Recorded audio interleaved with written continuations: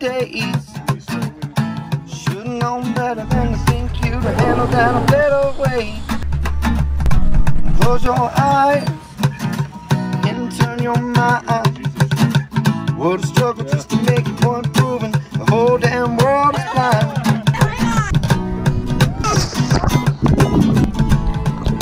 The whole damn world is blind.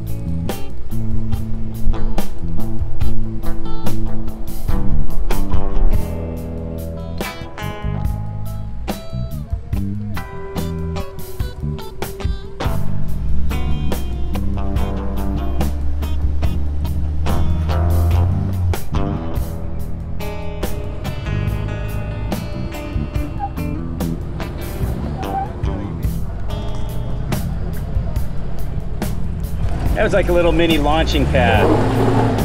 It did great, eating tree tracks, did what they're supposed to do. Man, I love the KM3s. They got them at about 12 pounds today, and they're just getting the right footprint to gain traction for granite surface like this. These are called the steps. Steps, and what's your job? Just to guide people up them. Any advice for those watching? Don't drop the clutch. That's good advice. Speaking from experience.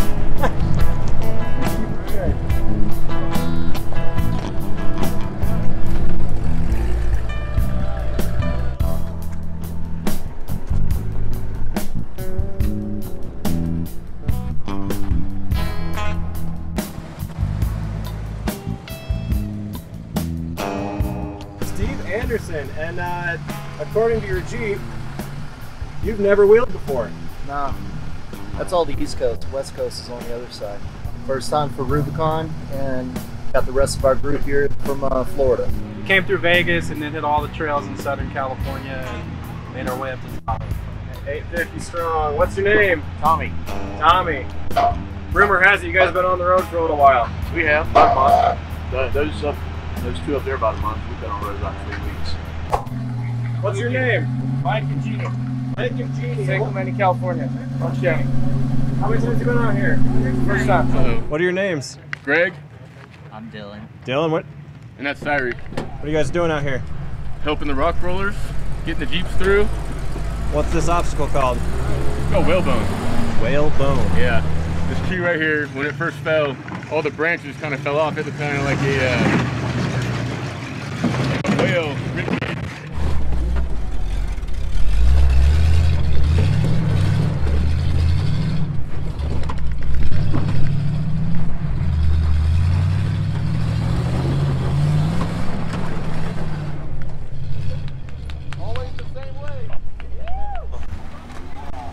Yoke.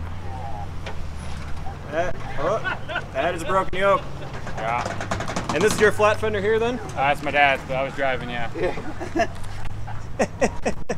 All right, you guys got parts and tools and whatnot? Tools but no parts. They're coming with parts. We're waiting. Do you know if the other Jeeps, Dallas America's Jeeps are out here, or is it just you two? We're the only two that are going to be on the trail. This one's always on the trail. I'm one of the trail mechanics, so it's always out here. So I'm just doing maintenance while I'm waiting on parts. So yeah, put new springs in the other day and I'm just retorquing the U-bolts.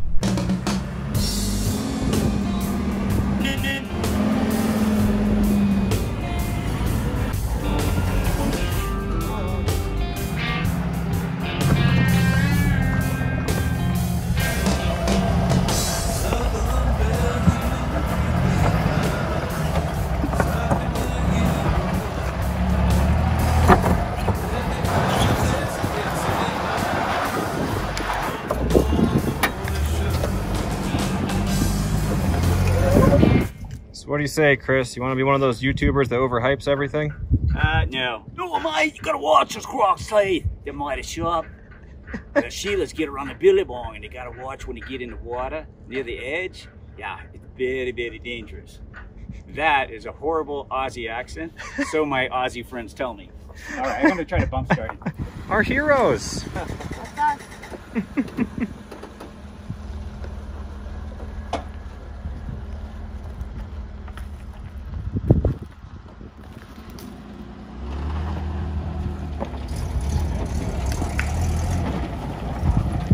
Woohoo! We are on the Rubicon Trail. We're on a part less eventful enough for me to get to ride instead of hike and film.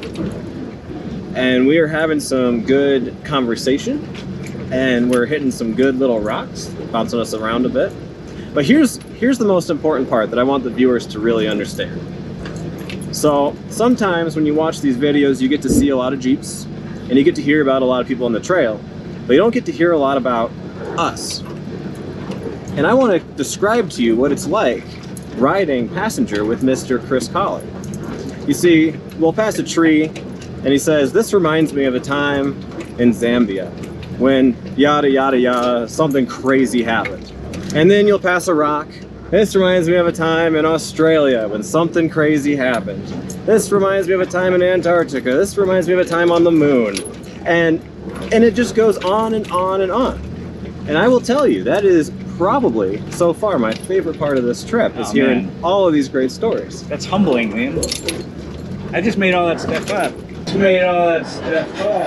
Guys, we are coming up on the Ellis Creek Bridge. You can probably see it out the back here. And there's a little porta potty, or a regular pit toilet here. This Ellis Creek, we used to camp here. We used to actually drive across the creek, but really nice bridge. After years of land use challenges, they forced us to put this $1 million bridge in. Big kudos to El Dorado County, Rubicon Trail Foundation, Friends of the Rubicon, and we're also going to stop here, maybe use the facilities, and we'll be back.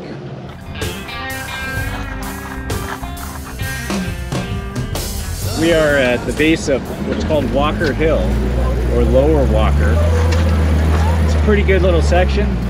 Got some steep slabs, a couple of large loose rollers at the bottom. Definitely a specific line. You're gonna see we got a spotter up here, one of the rock rollers from Jamboree monitors this spot. What's your name? Travis. Travis, where are we right now? We are at Walker Hill, bottom of it. You got any advice for those watching how to get up this thing? Just try not to go up one side too much and stay over, give it a little when you need it. My name's Dan Newman. Dan, where are we at? This is the middle of Walker Hill. What's the biggest hiccup on this part of the obstacle? Honestly, as long as everybody just stays to this side of the wall, it's a really easy walk right up the mountain. But if you go over to the far right, you're going to hit a lot of the bigger rocks and you're going to hang up your differential.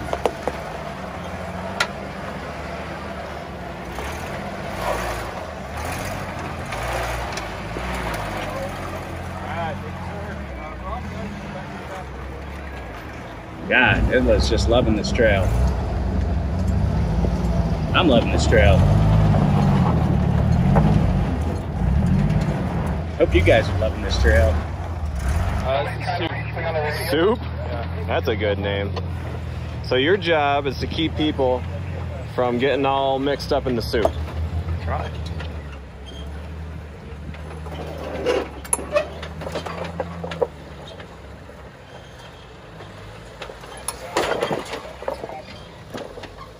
That area back there is kind of just the original trail, but on the left is this big old rock pile. It's called Soup Can.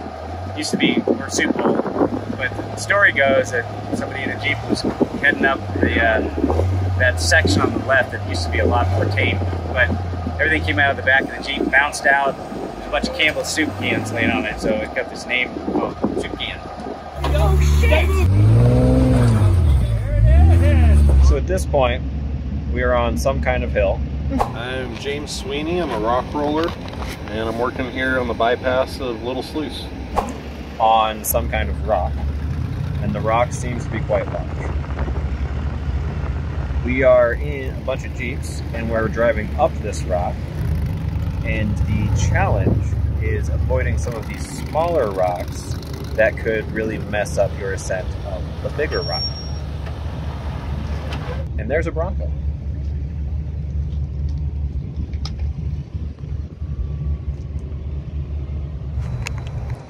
All right, everybody, so it's not a Jeep thing, it's a Bronco thing. We just ran into Shelby Hall, granddaughter of the famous Rod Hall. She's making her own tracks right now. But Shelby, like, tell us about what you're driving and like the trail, and yeah. I like to think it's an off-road thing. It's not a Jeep thing, it's not a Bronco thing, it's an off-road thing. So this is my first time on the Rubicon in my Bronco. It's been a few years since I've been on the Rubicon Trail, and my first time on this side of the Rubicon Trail, so this is all new territory for me. I am in a wild track, a 21 wild track, so I don't have a sway bar disconnect. This baby is really built for the desert, so we are really putting it through its paces, and it's been phenomenal. The only upgrade I've done is I have BF Goodrich KO2s on it. Killer. We're having an amazing time. This is really just for fun to get out and explore. And it's really like bringing me back to my roots. I have been on the Rubicon Trail only with my grandpa. And we get to come and actually see my grandfather's plaque for the first time also here on the Rubicon. And, you know, I'm just like hearing all the words and the coaching that he's given to me over the years as I'm like a little bit terrified going over these huge obstacles. And I was even saying to Brady how crazy he was driving a manual H3 Hummer through this the last time we came together through the Rubicon Trail. You know, he was just an incredible person and amazing off-roader. So it's been really fun working with Ford the last 4 years, and the Bronco is an incredible off-road vehicle. So I'm having a blast. That's Can't awesome. wait to get to the springs.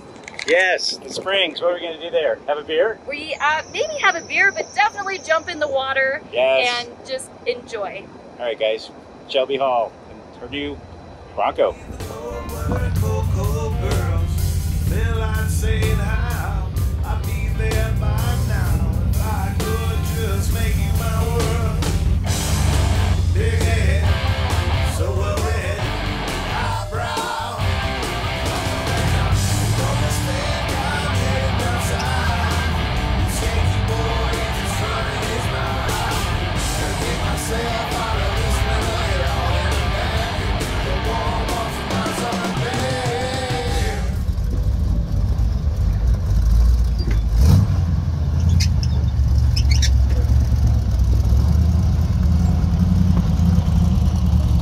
What's your name? Daniel. Daniel, where are we at, Daniel? We are at $1,000 Hill. $1,000 Hill, is that what they're paying you to guide us down the hill? Nope. Liam, what are you doing? Hey, Gone-Gpn people.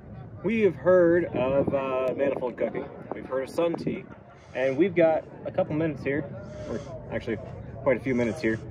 And I figure, why not take some of my favorite Irish breakfast tea and drop it on the hood for some sun hood tea. Rubicon style. That's right. Good, what's your name? I'm Wilson, man. What's your name? My name's Liam. Nice to meet you, Nice to Liam. meet you. What are you doing out here today? I'm pointing out where to get Jeeps to go so they don't get stuck. And what's this obstacle? This is Arnold's Rock. All right, so this is known as Arnold's Rock. And it's because a guy named Arnold always manned this rock. So a little down, you can see you got a broken vehicle over here, so they're taking the bypass. Not really any easier, but yeah, it's a goodie. It's a goodie.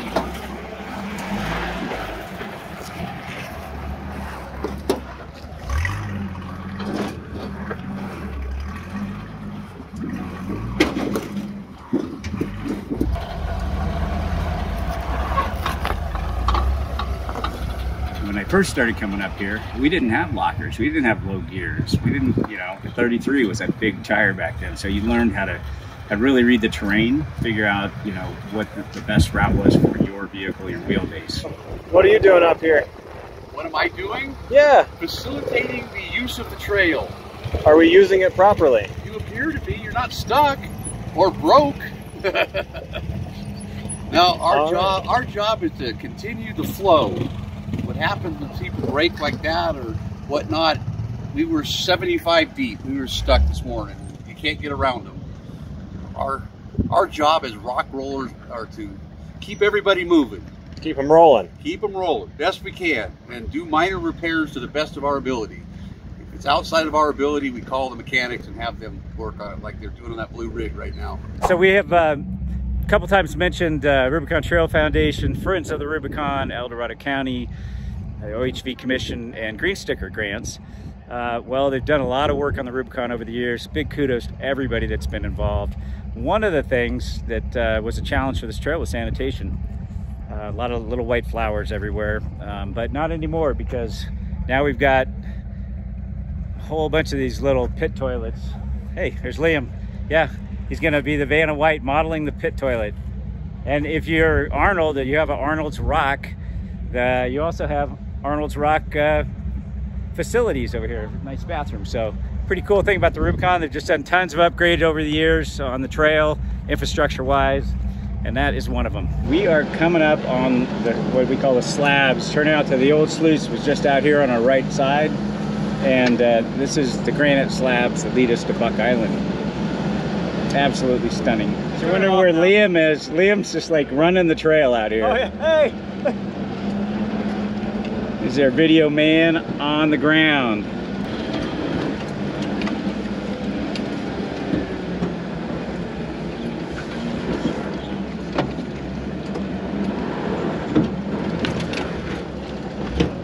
All right, we got a big drop off coming up here, big left turn, 3-point turn, and then dropping off this vertical ledge.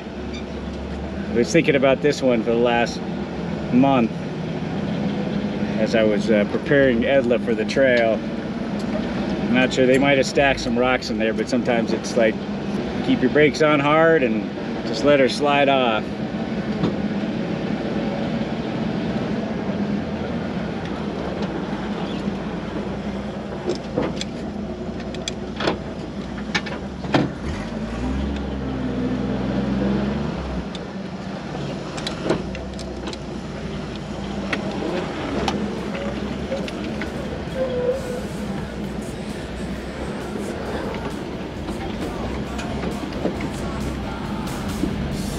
Somebody threw a bunch of rocks in there, thank you.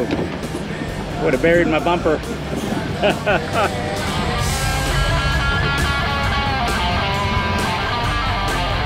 Something happened inside a steering box. I'm dirty.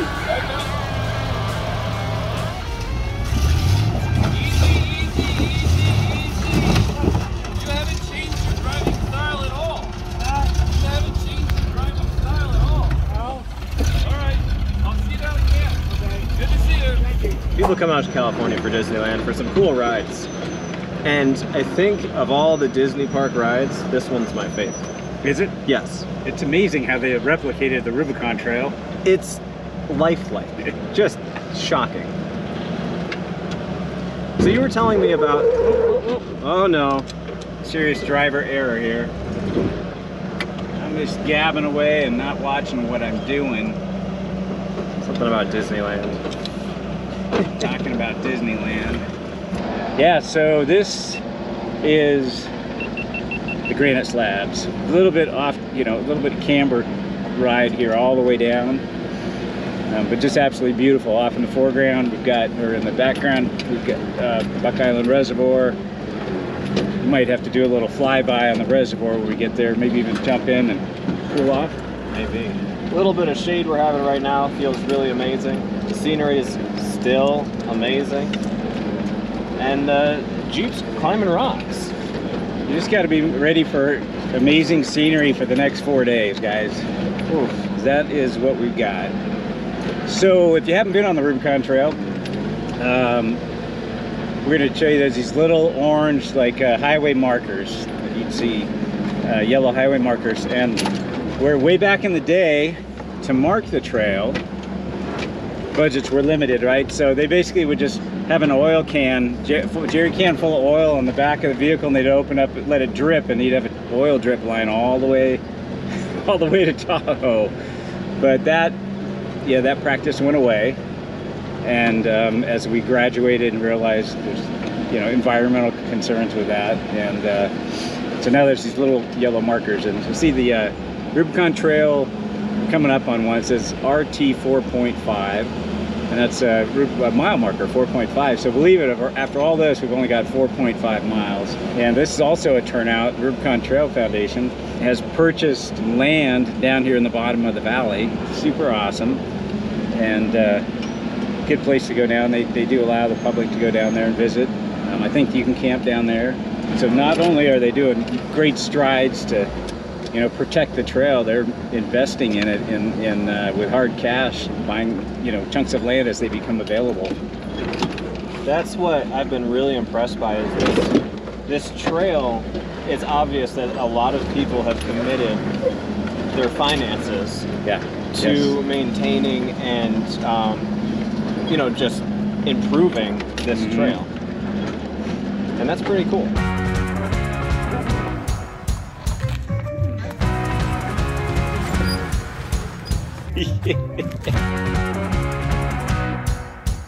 Just a little dancing on the Rubicon. It was a big hail ball that landed on it. Yeah. What? Yeah, big hail ball. Are you serious? Yeah, we were doing a tour in the land of the giants.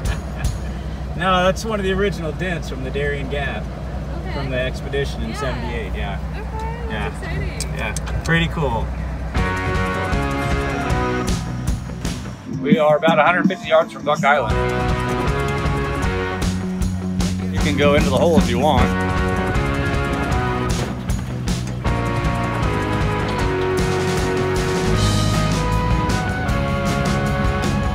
Coming up on Mechanics Camp might be a good one to chat with some of the mechanics, see what's keeping them busy today. So we are at Buck Island Mechanics Camp with Dustin Chernow. Dustin, like, tell us what happens down here. We pretty much fix whatever can't get fixed out in the trail from here to Loon. It gets drug into here, and we repair it so they can make it into the springs. So what are some of like the interesting, more technical fixes that you've had to do, at least today? Today has been relatively simple as far as electrical wiring issues, carburation, like fueling issues, and a couple, you know, U-joint breakages, driveline repairs. We had to weld one differential yoke back together. As vehicles have been evolving, like, the repairs have definitely been getting a little bit easier. We're seeing a lot less of the flat fender Jeep era coming through and the older CJs. So, like the one we're driving? Yeah. Dustin, how long have you been one of the mechanics? I think this is my 16th or 17th year, if I remember correctly. So, got some serious tenure. You guys don't charge anything to fix somebody's Jeep. Nah, we're just on a donation system. Yeah, so. Donation system, and you got like a good supply of parts down at main camp. Yeah, main camp, and then, you know, we, you know, Scott from Metal Cloak brings in some parts and driveline components and stuff like that. I bring in some stuff, and, you know, amongst all the other crew, we all bring in whatever we think is normally going to break for the year. And then if not, we try to radio into main camp, and then they bring it over via parts runner and then get them repaired. But it's changed a little bit. They used to use a helicopter to run parts back and forth. Yeah, now they're using trials bikes. And now they use trials bikes. So yeah, a little bit tougher when you're like flying on a trials bike with a differential in your backpack. Yeah, definitely. But we've welded plenty of those back together through the years. So this is Buck Island Mechanic Camp, and with Dustin. Always a pleasure to come up and to see all of the work that you guys do on everybody's cars. I mean, it's just like, I think it gives a peace of mind to a lot of people that aren't really mechanically inclined, and it keeps bringing them back, and you guys do it usually with a smile on your face. Yeah, for the most part. I mean, everybody comes in, they're always happy to get help. Yeah, we're always happy to help them, so it's kind of an even trade. Awesome. Well, appreciate your time. Yeah, thank you. Cool, man. Have a good one. All right.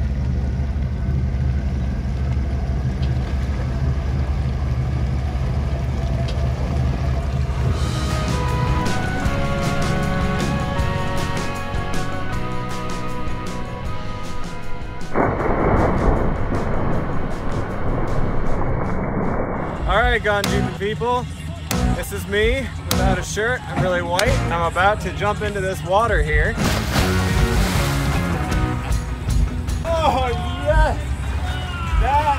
good.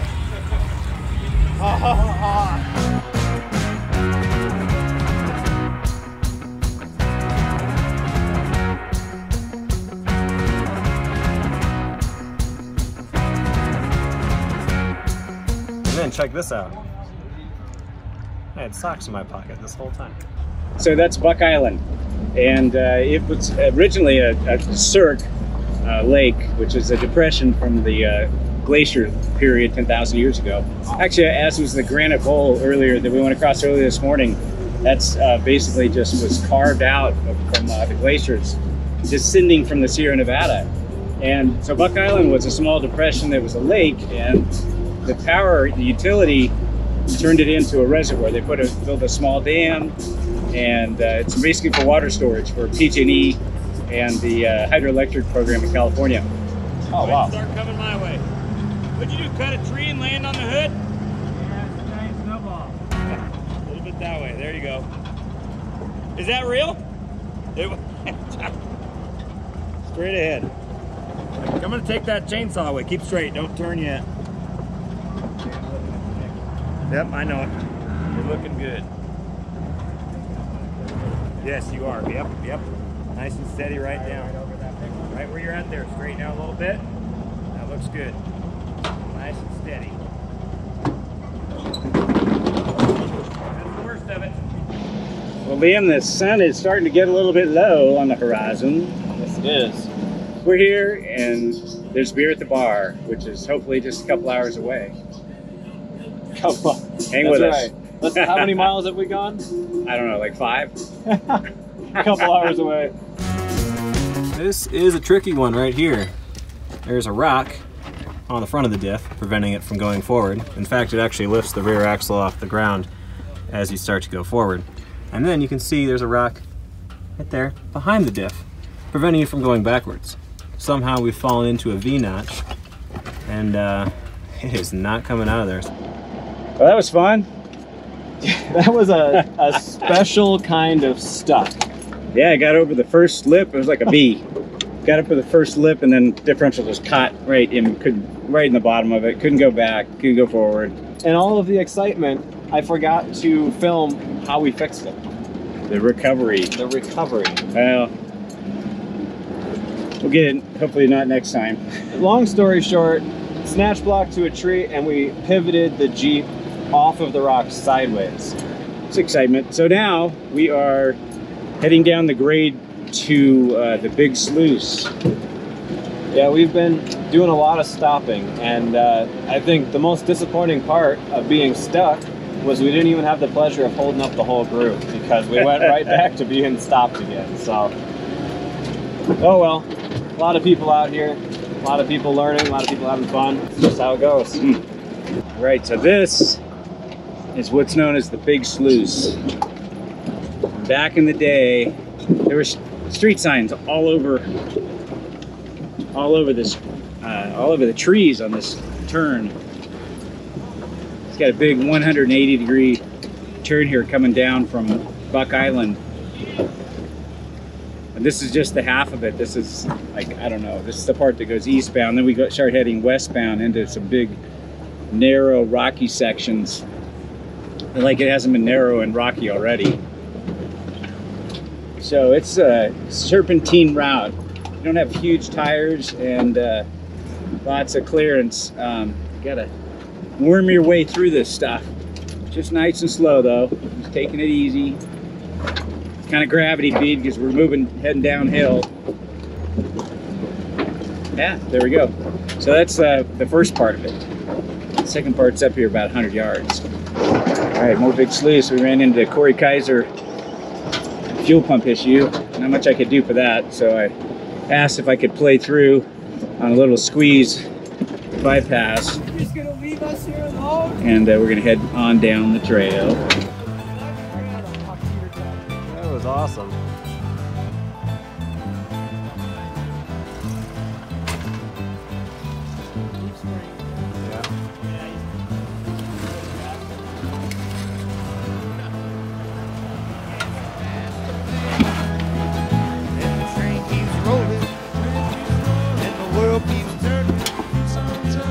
All up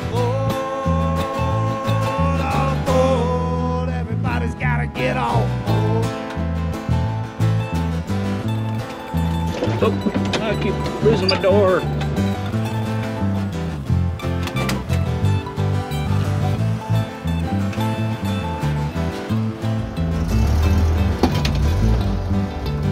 It's a rock right there. Well, the train slows down unexpectedly. He pulled the blind up and slapped my knee. He said, "This is my stop, son. You won't be traveling alone." And I looked out the window just to wave goodbye. There's nobody there, just the light in the sky. I lost my breath and my blood running through the snow. I can feel the wheels turning underneath my feet. What's going on, Chris? Well, we figured out how far we can go on a stock tank of fuel. And it's about 50 yards shy of the Rubicon Springs Bridge. Using the shaker hose to drop 5, dump 5 gallons, to splash some fuel in here. That'll get us to camp, which is about a mile away. Oh man, beautiful. Beautiful.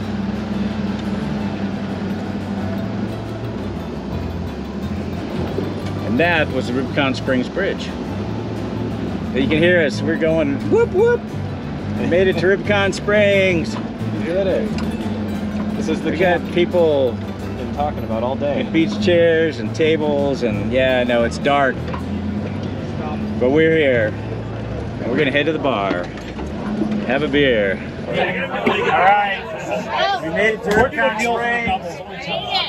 First beer of the day. Yeah, bet. Hey, Mexican Red. What's your name? Kelsey. Kelsey's gonna be our bartender for the next couple of days. So, what a day. Awesome. Alright, cheers. Subscribe to see more episodes of the 70th annual Jeepers Jamboree. We're just getting started.